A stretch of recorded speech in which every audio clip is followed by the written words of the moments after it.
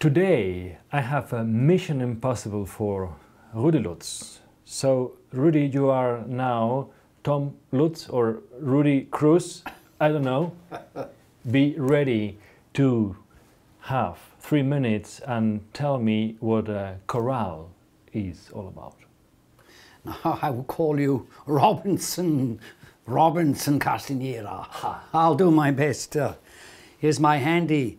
I've got the Chorale Veni Redemptor Gentium, and perhaps you remember it. It's for the Advent, the old Gregorian chant. We also call that Chorale. Veni Redemptor Gentium. If you listen to that, la da da dee dee dee da da. Luther in the 16th century, he changed it into German, and he made a bit of a similar melody, but which is in a good bar, like 4/4, and then he did Nun komm der Heiden Heiland. Listen to the Gregorian chant once again. Veni Redemptor Gentium, nun komm der Heiden Heiland.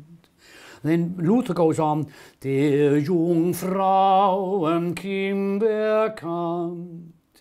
And here it goes, ostem de partum virginis. Not exactly the same, but somehow the same.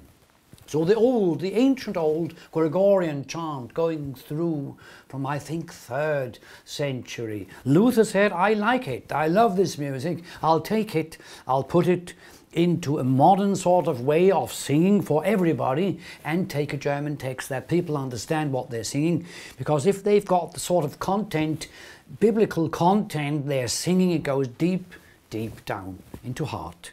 And then we've got the chorale, which is sort of the beginning of that what Bach uses the whole time in his cantatas, chorale cantatas.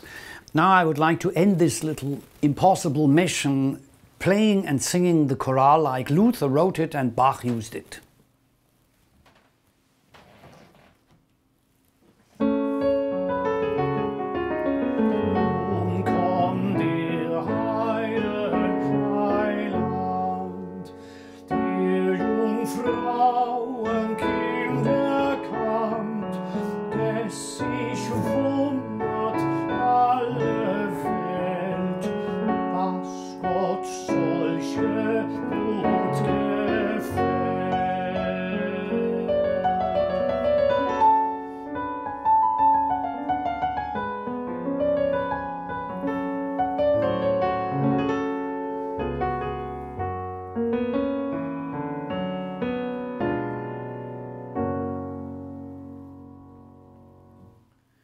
The end was Bach, the Leipziger choral prelude, Nun komm der Heiden Heiland, this beautiful last verse which he sets as a conclusion.